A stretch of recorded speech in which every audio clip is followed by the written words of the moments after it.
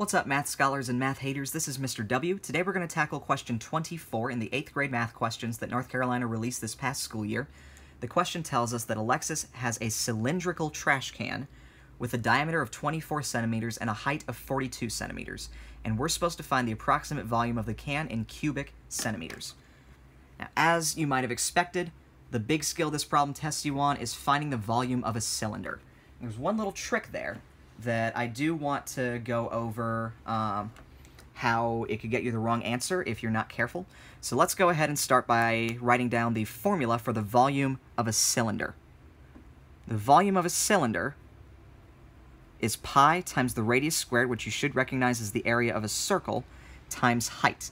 Now if we think about a circle, pi r squared is the area of this circle, and then if we have a cylinder, then the height of that cylinder is just the distance from one circle to the other. And you might have already seen the formula for the volume of a different kind of prism, like a triangular prism, where you would figure out the area of a triangle and then just multiply that by the distance from one of your triangular faces to the other.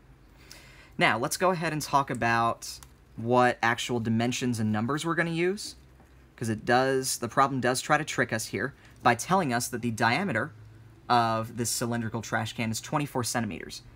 Now, r, what we need for the formula, is actually the radius. Diameter is all the way across, radius is halfway across, so what that tells me is that I'm going to need to use another quick formula, that radius equals the diameter divided by 2.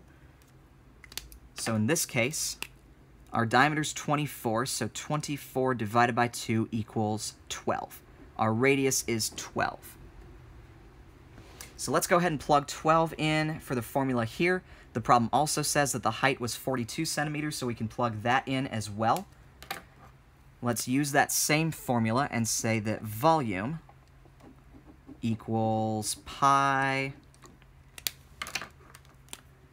times 12 squared times 42.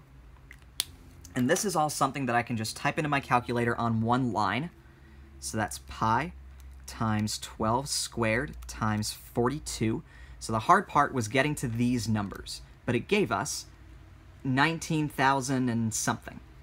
I come down to my answer choices. None of them say this exact number, but thankfully we're just finding the approximate volume, and the approximate volume is actually just going to be 19,000. Now I do want to go over the trick answer, because what if I forgot that this was the diameter and not the radius, and I plugged it into my formula and tried to find pi times 24 squared times 42, where I wrote 24 in for my radius without actually remembering that it's my diameter.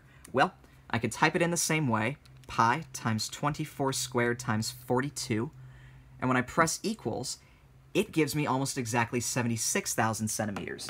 So the person who made this question actually put this trick answer in there, expecting some people to forget that 24 is your diameter and not your radius, so that you would use 24 in place of your radius and get that trick answer, but that's not how we do the problem. We need to remember diameter versus radius, and that radius is half of diameter, because radius just goes halfway across the circle.